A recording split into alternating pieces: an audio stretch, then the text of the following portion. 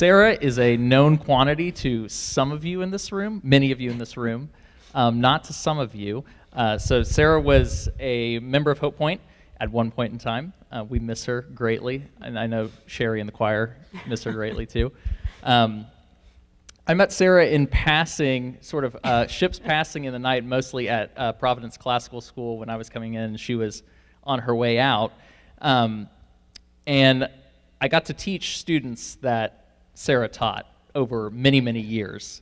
And so I got to see the fruits of Sarah's labor as a teacher, which are tremendous. I mean, that was a ragtag bunch of students, lots of punks in that class, but every single one of them, even those who I know were under quite a bit of discipline in Sarah's class, spoke highly of her universally.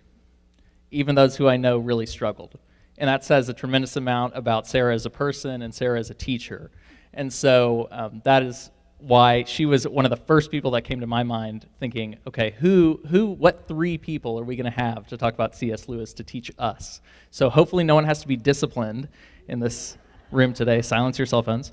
But Sarah has a commanding presence, so I have no doubt she would reprimand you for being on your cell phone, as I knew she did to a certain someone who some of us know many times. So let's pray, and I'll welcome Sarah up. Heavenly Father, I give you thanks for Sarah, for her heart for teaching, for the way in which she has shaped many, many students in their trajectories in this world. Lord, not only to fill them with knowledge, but also to strengthen their character and to point them towards you and towards your Son. And so, Lord, tonight as she teaches us here, may we receive her words, the knowledge that she brings. May we learn alongside her with C.S. Lewis. And God, would you strengthen us through what she teaches us, that we might be more faithful followers of your Son, Jesus Christ. And we pray this in his name. Amen. Come on up, Sarah. Thanks so much, Father Michael.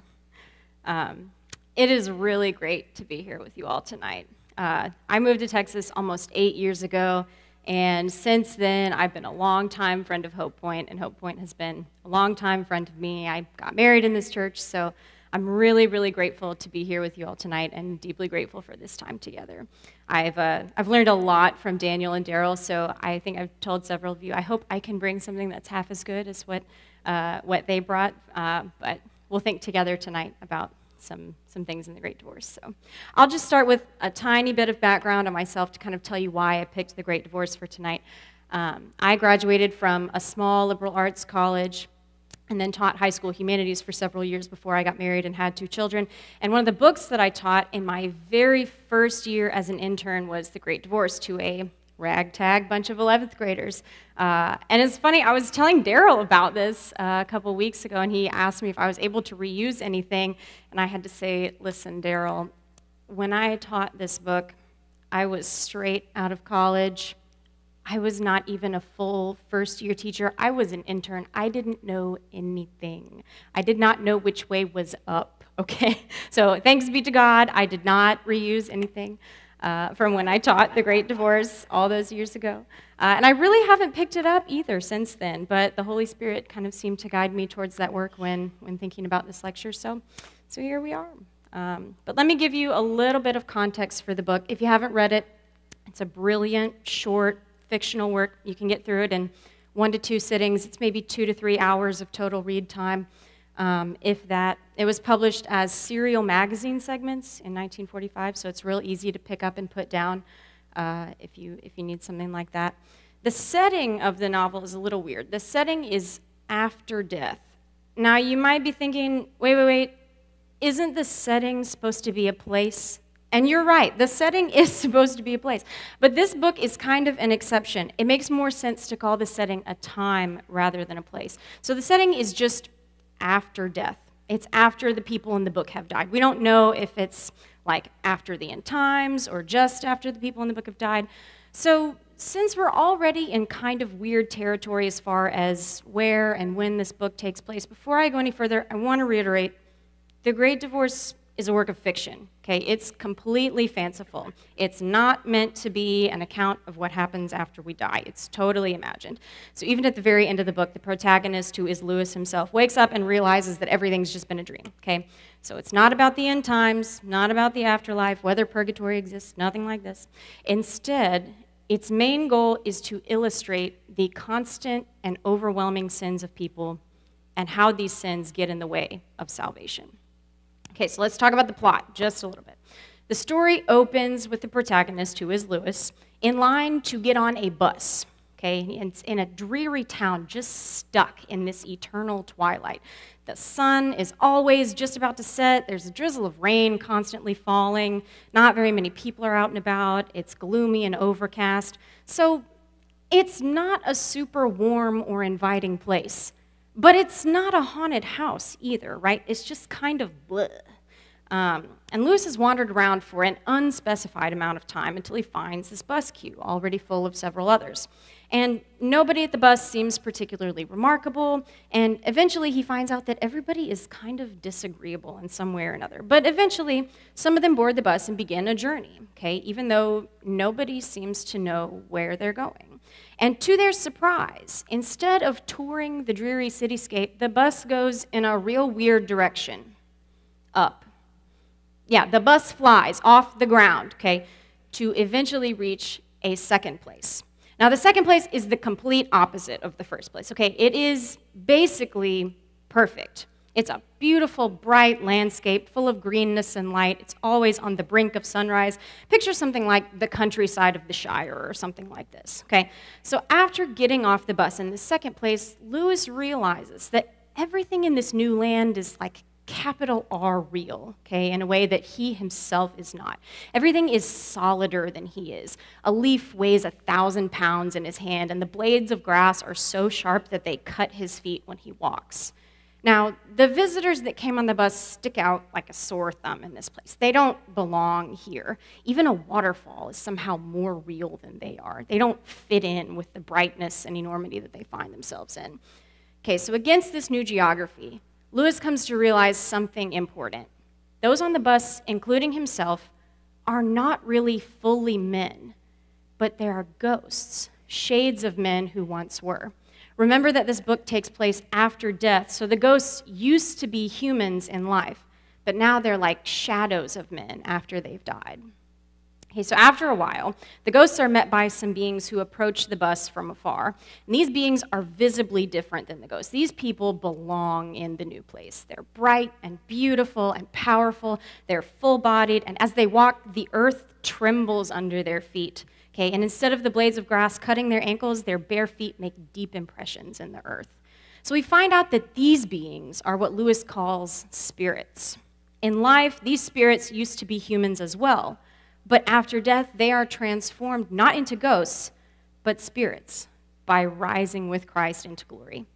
So we also learn that these spirits have journeyed a long, long way for a long, long time to meet specific ghosts. And each spirit has come with one singular purpose: to convince a particular ghost to stay in the bright place rather than return back to the dreary place. Seems easy, right? Who wouldn't want to live in the Shire? Okay? So Lewis is able to witness various conversations between spirits and ghosts as each ghost makes the choice to either stay in the bright place or return to the dreary place. Okay, so at this point, you might be thinking, where are we? What is this dreary place and what is the bright place? We sort of know when this book takes place, but do we ever find out where these people are? Yes, we do. As you might have guessed, since all of this takes place after death, the dreary place is basically hell, and the bright place is basically heaven. If the bright place is heaven and the dreary place is hell, then the spirits are basically the saved, and the ghosts are basically the unsaved. Okay, so quick recap. Unsaved ghosts from hell take a bus to heaven and meet saved spirits. The saved spirits try to convince the ghosts to stay in heaven rather than return to hell. So what's the catch? Why would anybody choose to go back to hell? To answer that question, let me try to quickly tell you what this book is. The work is for all intents and purposes, a series of dialogues between the ghosts and the spirits. And the point of these dialogues is to illustrate the sins that prevent repentance and salvation in the ghosts. It offers us a chance to see what is keeping these ghosts from choosing heaven. And the gestalt switch that these ghosts need turns out to be a certain kind of death, a spiritual death of their sins. Each of the ghosts has his or her own pet sin, okay, that has so far prevented that ghost from entering the kingdom of heaven. So, if they can give up their sin, they can stay in heaven. I have to give a spoiler alert. Most of the ghosts fail to repent. But the one ghost who does choose to stay in heaven must first experience a spiritual death of his pet sin. We've all heard that we must die with Christ to rise with him, and these ghosts get a second chance to accept spiritual death after their physical death, since they did not do so during life. So in the rest of this lecture, I want to look a little closer at two ghosts in particular. One ghost chooses to hold on to her sin, and the other ghost chooses to let his die. But by choosing to die, the male ghost actually chooses to remain in heaven and receive eternal life. So the female ghost chooses to return to hell, unable to experience the spiritual death of her sin. And after looking at what these two examples have to offer us during Lent, I'll recommend just a couple of practices for you to consider as we approach Easter. So our first conversation takes place between an angel and a ghost who doesn't have a name, but his besetting sin is lust, so I'll just refer to him as the man or the ghost of lust. At first, it seems like the man of lust has a bus companion. He travels with a visible personification of his sin, a lizard that sits on his shoulder, to represent the lust that has become his religion. It is his constant companion. It haunts him wherever he goes, even the doorstep of heaven.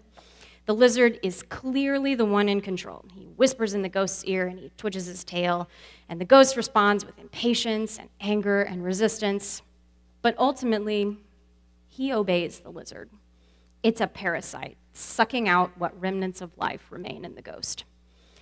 So after spending some time in heaven, the ghost reluctantly begins to head back to the bus, intending to leave because his lizard is not behaving. He tries to tell the lizard that his stuff won't do here and that he needs to really be quiet, but the lizard has his own plans and refuses to listen to the ghost.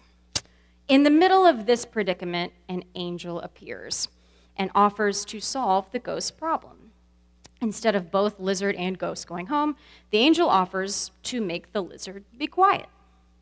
The ghost seems very interested, till he realizes that the angel's solution is a lot more drastic than he would like. The angel is not offering to tame or muzzle the lizard. He will not teach the lizard some manners or allow him to speak at the appropriate time. The angel offers only to kill the lizard.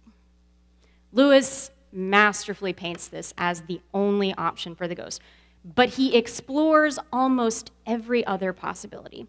The ghost suggests delaying the death of the lizard, since killing him now would be a little too drastic. The ghost ponders just silencing the lizard, and even says at one point that the problem has already been solved, since the lizard went to sleep all by himself. In a very inventive move, he suggests that the gradual process might be better than killing it.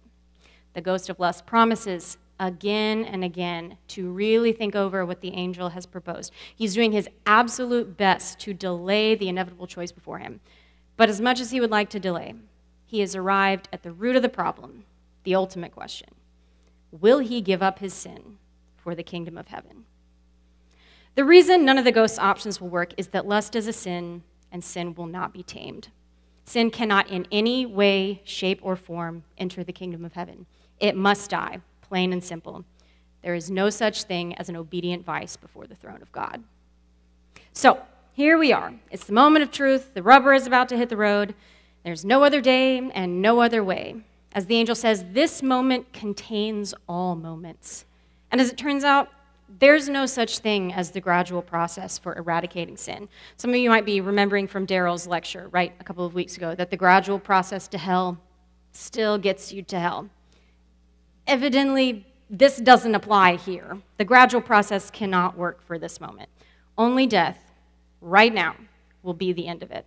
The ghost must choose now what will be his allegiance, lust or infinite eternal joy. So here's where the interesting part happens. The ghost fears being killed himself, even though the angel promises that he will not die. The ghost thinks about the lizard's death and says, I know it will kill me. To which the angel responds, it won't. But supposing it did, he says, you're right. It would be better to be dead than to live with this creature. And that's when he makes his choice. After a scream of agony, the lizard dies, but that's not the end of it. Both lizard and man are immediately transformed. The ghost becomes a full-bodied spirit, and the lizard becomes a grand stallion.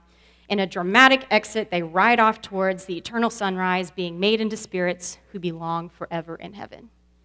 So, what does this analogy teach us as we walk through the season of Lent? Spiritual death of sin results in spiritual life with Christ. Death and birth, although opposites, are very deeply connected. We all know that everyone who is born must eventually die. And when thought of this way, birth can seem like a kind of doorway to death. Think about this. As soon as a baby is born, the clock is ticking. Okay, that baby, fresh from the womb, has numbered days on earth that will eventually come to an end. The beginning of life is also the beginning of death.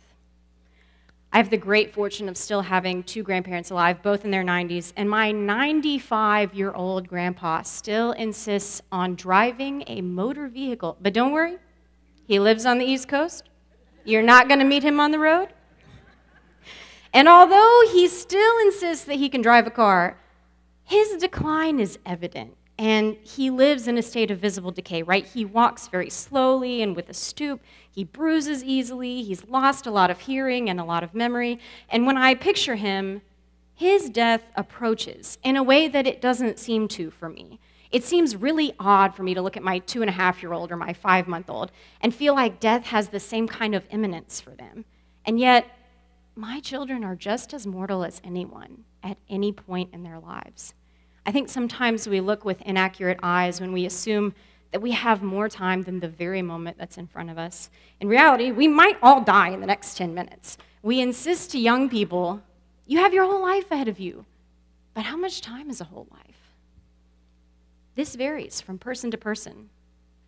And even the number of days we have yet to live is unknown to the wisest of us. Now, we cannot live like we're going to die in the next 10 minutes. I would not suggest that.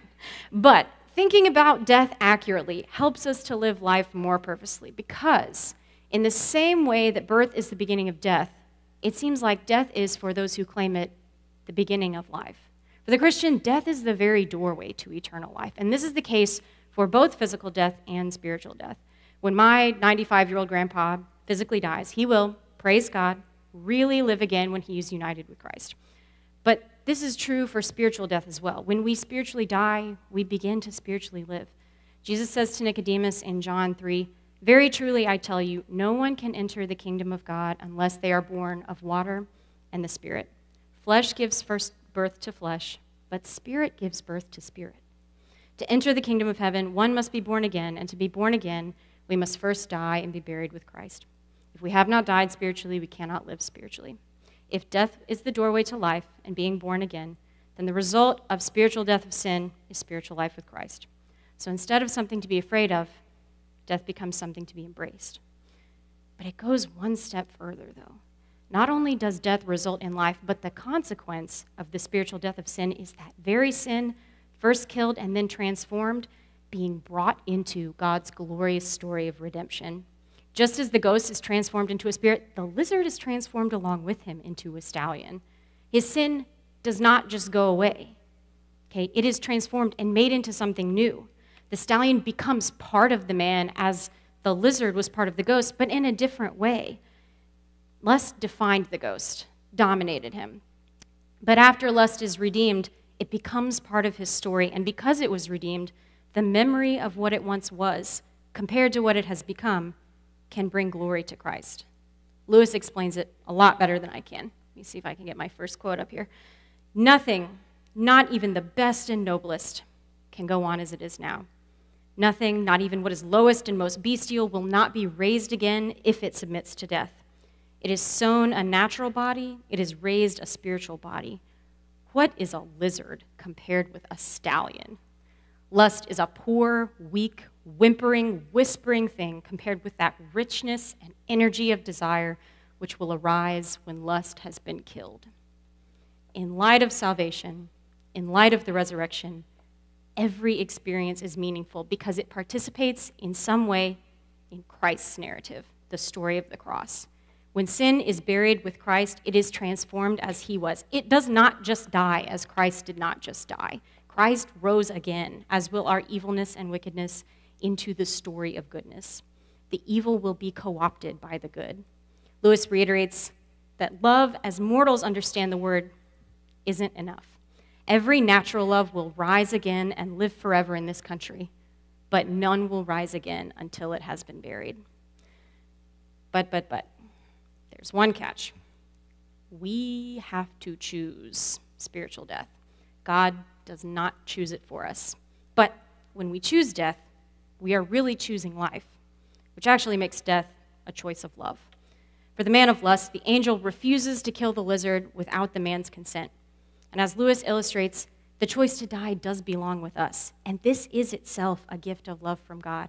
Peter Grafe puts this idea eloquently in his book, Love is Stronger Than Death, when he says, love is free. It does not rape. It seduces. God in his infinite love does not force us to give up our besetting sins. He does not require that we say yes to salvation. We do have to choose death with Christ. And if we don't choose death, we choose hell. It's clear in the Great Divorce that Lewis sees hell as each man's personal choice. His famous line about heaven and hell occurs earlier in the book. There are only two kinds of people in the end. Those who say to God, thy will be done, and those to whom God says in the end, thy will be done. All that are in hell choose it. Without that self-choice, there could be no hell. No soul that seriously and constantly desires joy will ever miss it. Those who seek, find. To those who knock, it is opened. In John 5, before Jesus heals the man at the pool who has been paralyzed for 38 years, he first asks the man, do you want to get well? The man almost conspicuously does not answer with either yes or no, but his response to Jesus' command to get up and walk is evidence enough. He could have laughed in disbelief. He could have ignored this random stranger's bizarre command. Instead, he gets up and walks. In the Great Divorce, the man of lust has to choose and decide that he does want to be rid of his lust. Only then does the angel act. If dying is a choice, it is a choice for love. Death is not sought for its own sake, but as the path to life. So, we've talked through the first ghost, the ghost who says yes to heaven. To recap, our sin has to die, but death is not the end. It is a choice of love and the beginning of life. Not even sin can escape being sown into God's narrative of grace and redemption. So, let's look now at the ghost who does not choose death, but instead chooses hell. The second ghost actually doesn't have a name either, but we know in life her husband's name was Robert, so I'll just call her the wife of Robert. We meet the wife of Robert mid-conversation with a female spirit. She is adamantly refusing to meet Robert, who lives permanently in heaven. It seems in her small-mindedness that all of heaven is somehow not big enough for the two of them. And she claims that she is ready to forgive Robert as a Christian, but follows that up with, some things one can never forget. We learn that in their life together, the wife of Robert dominated every part of her husband's existence until he was no longer his own person. Robert's wife forces him to give up all of his desires for hers. She demands that he get a higher-paying job, work longer hours, move to a bigger house, give up his close friends, and abandon his ambition of writing a book. He becomes a shadow of a man, controlled by his wife, until he has a nervous breakdown and dies. The wife of Robert, however, does not view her manipulation as the cause of his death, but instead as his saving grace. Instead of suffocating him, she says that it was she who made a man out of him. She complains that his lack of ambition was why she encouraged him to get the higher-paying job. She says, I had to positively nag him to take on that extra work in the other department, though it was really the beginning of everything for him. She talks about having to drag him through conversation at the end of a long day, with no help from him, of course. He dreamed of writing a book, an ambition of which she ultimately cured him. When Robert wants to get together with his old friends, his wife forces them to meet in her home. Slowly and painstakingly, she drives his friends away by making them feel uncomfortable in her home. But this is, of course, all for Robert's own good. After Robert takes a new job to satisfy his wife, he just hopes for a little peace. But not to be discouraged when she's just getting started, Robert's wife decides to find a bigger house for them, even when they can't afford it. Although he's sad, Robert complies. Everything continues to be done with Robert's best interest at heart. The wife of Robert remarks, "I began to entertain properly. No more of his sort of friends. I was doing it all for his sake. Every useful friend he ever made was due to me." Even though Robert does not seem to enjoy his life since he sank into himself and walked with a stoop, his wife continues to insist that all that is done to him is really done for him. She explains that she is trying desperately to save him from himself. And in the end, when Robert does have a nervous breakdown, his wife's conscience is clear. She says, "I've done my duty by him, if ever a woman has." After Robert's wife finishes her complaint, it's clear that she does not have any remorse and will not change her perspective. Instead, she selfishly says that if allowed, she will take up her burden once more. "With all the time one would have in heaven, I believe I could make something out of him." It becomes clear that the wife of Robert is only interested in possessing Robert rather than seeing him flourish as his own person. And when the spirit woman tells her that she cannot have Robert, she outright begs. She says, "Please, I'm so miserable. I must have someone to do things to. No one minds me at all. I can't alter them. Give him back to me. It isn't right. It isn't fair. I want Robert." She leaves heaven this way, unable to see her actions for what they are. In the end, what made this couple's marriage a lifetime of misery boils down to two things. First, they don't agree about what makes a good life. And second, instead of compromising, the wife of Robert responds with only selfishness and dominance. Robert's wife fails to see him as a human being. Instead, she treats him like a workhorse. Yet she is determined to deny her wrongdoing. Ultimately, she cannot repent of her sin because she cannot see that what she's doing is wrong. She clings to her sin like a security blanket. But in her mind, it is not vice that she clings to, but virtue. So what do we learn from the wife of Robert? The wife of Robert teaches us that repenting of our sin means we must first attend to it. We have to acknowledge it to do something about it. But you say, wait. It's very uncomfortable to talk about my sin. Yeah, it is uncomfortable, okay?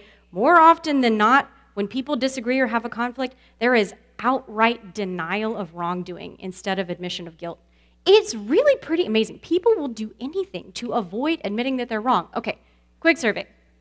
How many of you have heard an apology that starts like this? "I'm sorry if." None of you? You all are surrounded by a bubble of perfect saints, okay? I hear this all the time, right? "I'm sorry if." Lots of apologies start that way, okay? It sounds like, "I'm sorry if I ruined your plans," or "I'm sorry if your feelings were hurt." But the problem with these kinds of statements is that they don't actually offer any admission of guilt. They are, when you get technical about it, conditional statements about whoever has been offended. It would be the same thing to say, "It's really unfortunate that your feelings were hurt, but I didn't do anything to cause that." But an actual apology says, "I'm sorry I hurt your feelings," right? There's an ownership there. For forgiveness to be meaningful to the one seeking it, there must be ownership of wrongdoing. Apologizing, admission of sin, is by nature a vulnerable state.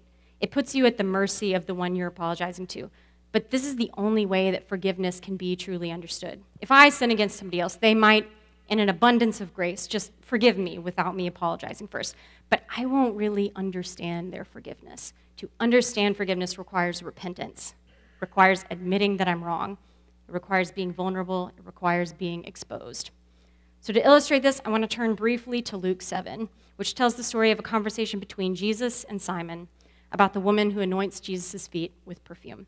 So when Simon becomes appalled that Jesus would allow such an act to take place, Jesus replies, saying this to Simon. 2 people owed money to a certain moneylender. One owed him 500 denarii and the other 50. Neither of them had money to pay him back, so he forgave the debts of both. Now, which one will love him more? Simon replied, I suppose the one who had the bigger debt forgiven. You have judged correctly, Jesus said. Then he turned toward the woman and said to Simon, Do you see this woman? I came into your house.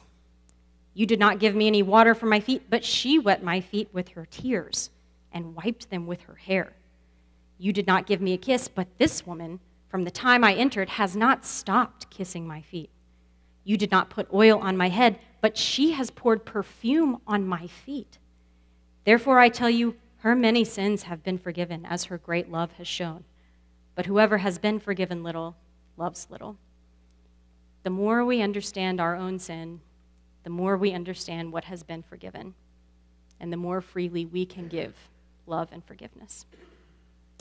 Just like people sometimes have strange ideas about what makes an apology, there also seems to be a weird idea out there that something is a sin only if it's done, if it's acted out, if it's committed. But sins of omission are still sins. We are still culpable for negligence. Daryl talked about this as well, right? A lot of our small sins fall into this category. The familiar Anglican prayer of repentance says, we confess that we have sinned against you in thought, word, and deed, by what we have done and by what we have left undone. Unfortunately, it's not enough to try really hard not to sin. If you sin, whether you meant to or not. Instead, we must actively act towards eradicating sin, killing it. And sometimes even trying hard is not enough. All have sinned and fall short of the glory of God.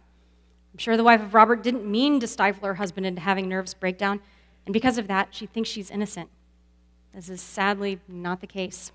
Attention to sin, awareness of our own fault, is the first step to killing it. Attention to sin requires openness to recognizing it. The wife of Robert is completely blind to her own sin. She has rewritten the story of her husband's demise at her hands as the story of her valiant efforts to save him. There's no possibility the wife of Robert can recognize her sin because she's already decided that it cannot possibly exist. If we are closed to the idea that there might be sin lurking around, we will never see it. We can never attend to what our eyes are closed to. Okay, deep breath. These are hefty themes and can feel like harsh words, especially for the season of Lent when we are constantly thinking and talking about sin and death. It is extremely difficult and humbling to recognize our sin for what it is. And remember, only one ghost out of maybe 20 in the Great Divorce is able to look at his sin and repent. I'm reminded of the rich young ruler who, even though he kept all of the Lord's commandments since his youth, went away in sorrow from Jesus because of the one thing that was left, his great wealth. Even when we think we're doing it all correctly, there's still something lurking in the shadows. Sin can feel really Sisyphean, right? You push the rock up the hill and it rolls all the way back down. You get rid of one sin and there's just another one waiting right back where you started. So what do we do in light of all this sin? How do we attend to our sin and choose death and thereby choose life? Let me suggest a couple of things to maybe consider in these closing stages of Lent. First suggestion, spend some time in silence. A common practice during Lent is to engage in periods of silence. The Lord speaks to us when we are ready to listen, and silence is a good way to listen. As we've seen, there's great temptation to rationalize our vices and convert them into virtues, but we can learn to better see our sin when we are quiet, in spirit and voice, listening. Peter Kreeft says again, "We do not hear God when we are busy speaking. God shows up only when we shut up." Job's best words are his last. The words of Job are ended. Then God appears. He says, "Be still and know that I am God." And we reply, "No, God, you be still and know that I am me." In silence, after we are finished filling the air with our complaints, after we are finished rationalizing our actions, then we are ready to hear what God has to say. When we get to the point of the psalmist in Psalm 62, "For God alone my soul waits in silence," then we will hear God speak. Sister Wendy Beckett describes silence as a condition of surrender and a way of becoming free. In silence, we are free to listen, free to have our sin exposed to us, and free to attend to it. But in silence, we also find Christ and the grace of the cross. It is very difficult to confront our own sin. Jesus knows this. Even though I've been familiar with the terms Lent, Good Friday, and Holy Week since my childhood, I came to Anglicanism in my adult life, and I've spent the last many years adjusting to the rhythms of the church calendar. And even though it's beautiful and meaningful, the liturgical life can be really hard, and Lent is no exception. The first time I saw the stripping of the altar on Maundy Thursday, I was overcome with emotion and wept. I still cry when I receive the Eucharist. Our sin, too, is difficult to bear. Facing it is not easy, even when we know we can be forgiven. And yet, we walk through Lent with resurrection eyes. The Jesus that died and rose again is the Jesus that accompanies us as we walk through the season of Lent. We don't have to wait for Easter to access Jesus. Lent is a time of anticipation of Christ's death and all that comes with contemplating the cross. But even though the season of Lent is difficult, Christ walks beside us.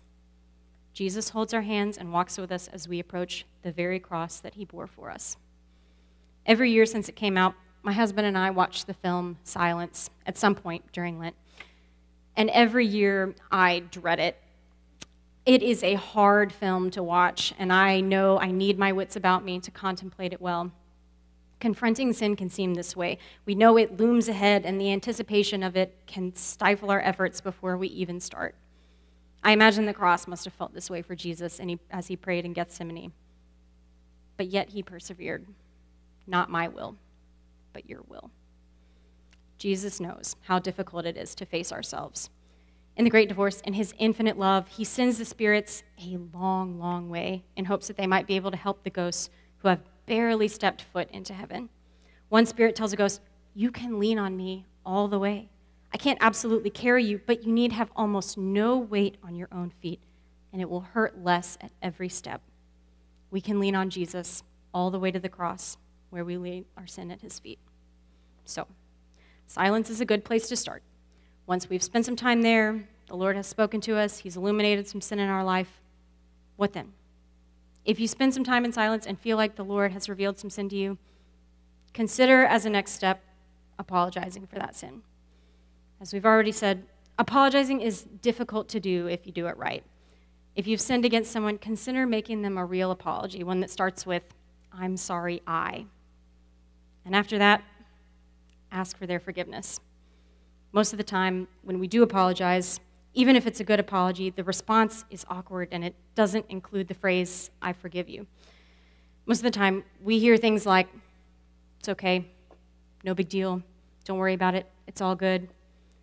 And these are all really nice sentiments, but none of them is forgiveness. The Lord's Prayer uses really specific words when talking about forgiveness. I'm going to paraphrase a little, but it says, "Forgive us our debts and transgressions as we forgive those who have trespassed against us." It does not say, tell someone who has wronged you that it's all good, all right? Forgive in the spirit that Christ forgave. He frequently told people that their sins were forgiven. I can't think of a single time that he said, "No worries, dude, it's okay." Now, I'm not saying to apologize to everyone around you for every transgression that you've ever done or make them say the words, "I forgive you." Sometimes it is not appropriate, okay? Sometimes apologizing can be more about the apologizer than the apologizee. We don't want that. Don't do it to check a box. We're not trying to be legalistic. But do pray, spend some time in silence, and if it's the right thing, let the Lord speak that to you. But this does not apply to confessing to God. As the psalmist says, "Against you, you only have I sinned." And it is right to think about and be specific about where we have sinned against the Lord when apologizing to him. If it seems overwhelming, it should be. Our sin is overwhelming. But the forgiveness we have from the cross overwhelms even that overwhelming sin. Which brings me to my last point. Last but not least, accept forgiveness from Christ. I cannot overstate this enough. Once you've confessed, receive forgiveness that is freely yours and let go of that sin. Do not be the wife of Robert who just cannot let it go. Be free. Of course, this is easier said than done. I cannot count the number of times I have prayed the Anglican prayer of confession and thought of certain sins, received forgiveness, and did not feel like those sins were gone. I still felt guilty. I still felt like I'm going to turn around and do the exact same thing again. Sometimes it can even feel like our sin is too big for the cross.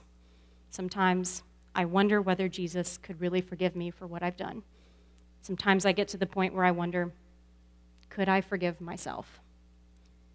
Not being able to forgive yourself makes you feel like you can't accept forgiveness from Jesus. But accepting forgiveness from him is not about whether I can forgive myself. It is about whether I believe that he is going to do what he promises that he will do.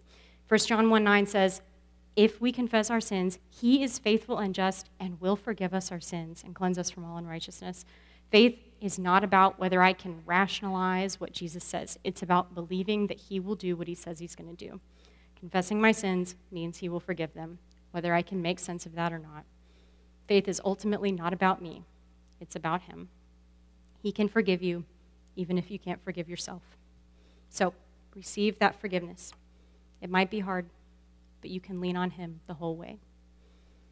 So start in silence. Ask God to meet you in that silence and to speak to you about what sin you might be holding on to. Ask him to walk with you as you let it die. Think about whether you need to apologize to a specific person or just to Jesus. Ask him to help you do this. And then receive his forgiveness. By embracing that spiritual death, we are ultimately saying yes to Jesus and yes to life. Death of sin is a choice of love and a choice for life. Recognizing our sin allows us to better understand the forgiveness we receive in the grace of Christ. The beginning of spiritual death of sin is silence before God, and he will help us do the rest. I want to close with this quote from chapter 11. It's a prayer of sorts. So, from beyond all place and time, out of the very place, authority will be given you. The strengths that once opposed your will shall be obedient fire in your blood and heavenly thunder in your voice.